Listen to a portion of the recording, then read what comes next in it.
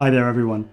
Today's video is a continuation of a series of videos where I use engineering analysis based on underlying physical principles to provide some information and some guidance to help you choose the best components for your next FPV quad build. Now so far I've looked at motors and I've looked at props, and I'll leave some links down in the video description in case you want to check those videos out. In my last video on props, a lot of pilots reached out to me in the comments section to ask what effect the weight of the quad has on prop selection, and particularly prop diameter. And today we're going to be taking a look at that and seeing if we can answer the question, if I have a quad that weighs, let's say, 250 grams, what size prop should I be putting on that quad? So let's get into it. So as I said in the introduction, lots of pilots have asked me, what size drone should I build? What prop diameter is right for me? And I always ask, what weight of drone are you looking to build? Because the primary driver of prop diameter is the target all-up weight of the drone. Now, all-up weight includes the battery and battery straps and GoPro if you're running a GoPro. And really it's the mass of the drone if you were to weigh it immediately before you take off to fly. The key output is prop diameter, and that's because prop diameter controls the frame size, it controls the size of the motors, it controls the size of the battery that you're going to need. It's really a key parameter that ends up controlling the size of almost every component on a drone. And as I began to think about sizing a drone based on its all-up weight, I started to consider what parameters we want to optimize. And after some research, I've come to the conclusion that prop tip speed, or maximum prop tip speed actually, is the key parameter that we want to maintain as drones get bigger or smaller. And to give you an example, a full-size helicopter maintains a constant blade tip speed of approximately 450 miles an hour. Turboprop aircraft, despite having a much smaller propeller, also have an optimum blade tip speed of approximately 450 miles an hour at low altitude. So there's something going on there. So why do all these very different sized props maintain this approximately 450 mile an hour maximum tip speed? For a given prop, we can always achieve more performance, and by performance I mean aircraft speed and thrust, at higher tip speeds. And we can do that without too much loss of efficiency. It's almost free, up to a certain point. Once we continue to increase tip speed beyond that point, we see that efficiency starts to fall off due to a phenomenon called compressibility losses. The graph on the right somewhat illustrates this. On the x-axis we have advance ratio, which is the inflow velocity, which is related to the forward speed of the quad, divided by the blade tip velocity. And what we can see is that for a constant advance ratio, if we have a higher blade tip velocity, we can operate at a higher speed. What we see on the y-axis is the prop efficiency. And if you look at the prop efficiency at an advance ratio of 0.6, it really doesn't change very much with RPM. So we increase the RPM, we get a higher top speed for the same efficiency, which is fantastic. That's effectively free performance just from having a few more RPMs. But you can't continue to get this free performance just by increasing the RPMs more and more, because of a phenomenon called compressibility losses. Now, air is compressible. If you move an object through air fast enough, it will start to significantly compress the air in front of it. The effects of compressibility damage the efficiency of a propeller by increasing the drag on the blades, and you can see that in this sort of very schematic image on the right hand side. As the blade is moving through the air so quickly, the air can't actually get out of the way of the blade fast enough, and you get this high pressure zone building up in front of the leading edge of the blade. Now eventually, once you reach the speed of sound, you'll actually form a shockwave in that zone. But even before you get there, you get significant compressibility effects above a Mach number of approximately 0.6. And what we find is that 450 miles an hour in air is 0.59 Mach. So all of these props are being run to have a tip speed that's just below the point where compressibility effects start to kick in and damage the efficiency. So if we know that we want to maintain this optimum maximum tip speed of 450 miles an hour, how does everything scale? Well, propeller torque scales with the cube of prop diameter if tip speed is kept constant. Propeller power, the mechanical power that the propeller needs to spin, scales with the square of diameter if tip speed is kept constant. The equation shows that mechanical torque T is equal to the torque constant of the propeller, which is to do with its shape, times the density of air, times the square of the tip speed, which as we said we're going to keep constant, multiplied by the cube of the prop diameter. And mechanical power, which is torque times the angular velocity of the prop, is equal to 2 pi times the torque constant of the propeller, times the density of air, times the cube of the tip speed, which again we're keeping constant, times by the square of the diameter. So how does this scaling of torque affect our choice of motor? Now the torque required to maintain that optimum propeller tip speed increases as the cube of the diameter. And in my previous video, I stated that motor torque is proportional to the envelope volume of the stator. Therefore, motor stator envelope volume must also increase with the cube of diameter. And because the mass of the motor is roughly proportional to motor volume, that will also scale as the cube of the prop diameter. So how does the frame scale?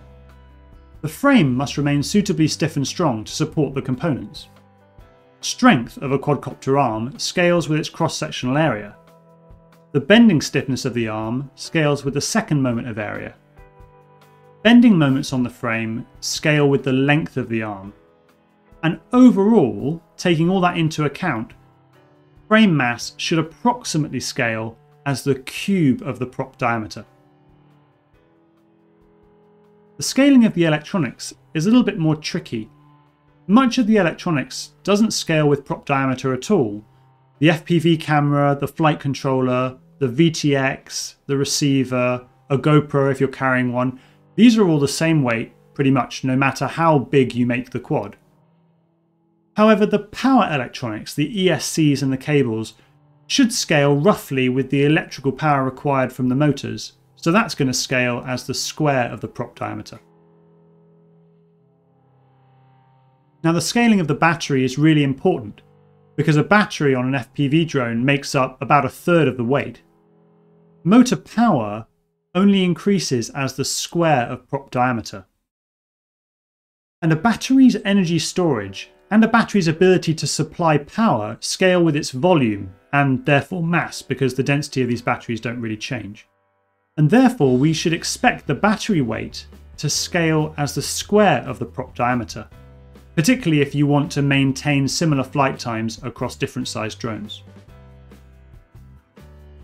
Based on this overall analysis, I think that the battery scaling should really be the dominant scaling that we think about for quad performance. Although the frame and the motors scale with the cube of prop diameter, this is somewhat offset by the electronics weight, much of which doesn't increase anywhere near as quickly. And this allows a simple rule of thumb scaling for mini quads based on the square of prop diameter. And I propose to use disk loading, therefore, as the figure of merit for mini quad sizing. And disk loading is defined as the mass of the quad, the all-up weight, divided by the total area of the props, which is pi times the diameter of the prop squared. So I've selected disk loading as the figure of merit, and I've produced this graph which shows you how prop diameter varies with quadcopter weight, and I've put on it these lines of constant disk loading. So in general, the more up and to the left you go on this graph, the lower your disk loading and the better your quad is going to perform, up to a point. And I say up to a point because as we start going very far up and to the left on this graph, we run into a particular problem. And that problem is that quadcopters with very low disc loadings struggle to achieve the optimum tip speed of 450 miles an hour because they lack enough mass in the motor and in the battery to achieve those tip speeds. Given the current state of battery and motor technology, this green line of 6 grams per square inch looks to be pretty much optimum. I find that a lot of the highest performance race frames sit on this green line, like the 533 switchback. And also a lot of really great long range quads like the Flywheel Explorer also manage to sit on this line. So I would say that in general, particularly if you're building a slightly larger quad, let's say a 4-inch or a 5-inch, this green line is really where you want to be aiming for. If you're looking at a freestyle quad that's going to have to carry an action camera like a GoPro Session, typically those tend to lie on this blue line. And so there you'll get a little bit more fling. You'll get that sort of typical freestyle quad performance that people know and enjoy. However, if you start to add a heavier action camera, like some of the heavier GoPro Heroes, like the GoPro Hero 9, for example, on a 5-inch quad, you really start pushing down towards this yellow line, and I think that's bad news.